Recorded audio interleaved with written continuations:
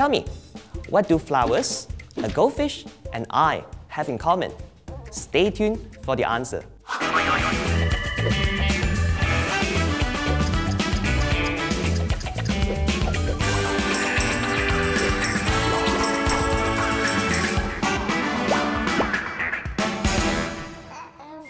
The flowers, the goldfish, and I are made out of many cells. Therefore, we are known as multicellular organisms. Hi, I'm Lo, and today we are talking about cell structure and cell organization. All organisms are made out of cells. Cells are the basic units of life. Unicellular organisms such as amoeba and paramecium are small and simple organisms. The one and only cell in the organism can carry out all the living processes essential to maintain life. These include feeding, respiration, reproduction, and excretion. Multicellular organisms consist of many cells. These cells are specialized and do not have to carry out all the living processes. The cells grow, change shape, and differentiate to become specialized cells with specific functions. These are some examples of specialized cells. In humans, the red blood cell, the nerve cell, and the sperm cell.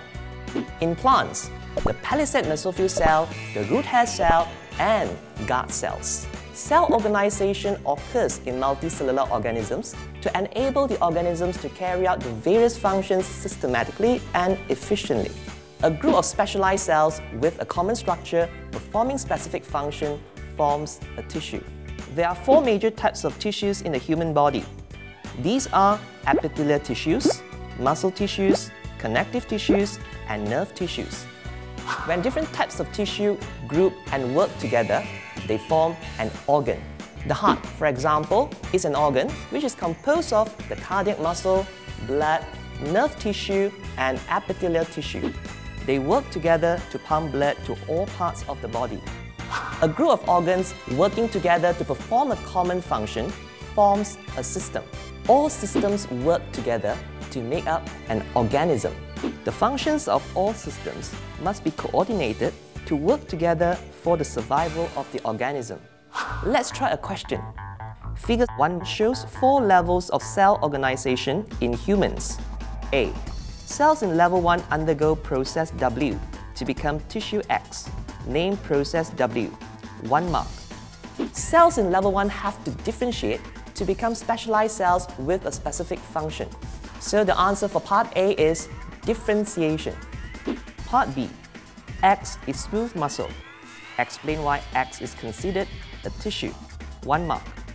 X is considered a tissue because it consists of a group of specialized cells with a common structure performing a specific function. Part C. The structure in level 4 is one of the body systems. Name this system. 1 mark. To name the system, we need to identify the organs found in the diagram. The organs include the mouth, esophagus, stomach, small intestine, and large intestine. All these organs work together to digest and absorb food in the digestive system. So the answer is the digestive system. Let's try another question. Explain the stage of cell organization in the heart. 3 marks. First, identify the stage of cell organization of the heart. Then, the different types of tissue groups. And finally, the function. The heart is an organ. It consists of cardiac muscle, blood tissue, nerve tissue, and epithelial tissue. These tissues work together to pump blood all over the body. Biology is easy to understand if you relate it to real life.